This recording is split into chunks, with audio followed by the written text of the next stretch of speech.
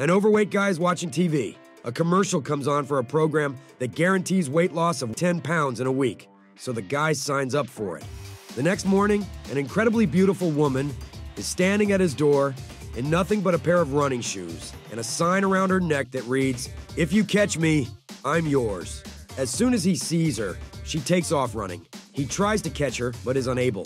This continues for a week, at the end of which, the man has lost 10 pounds. After this, he tries the next weight loss plan, 15 pounds in a week. The next morning, an even more beautiful woman is standing at the door in similar conditions. The same happens with her as the first woman, except he almost catches her. This continues for a week, at the end of which he weighs 15 pounds less. Excited about this success, he decides to do the 20 pounds master program.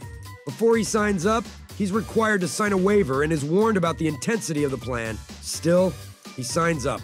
The next morning, waiting at the door, is a hulking 300-pound muscle man with nothing but a pair of running shoes and a sign around his neck that says, "If I catch you, you're mine."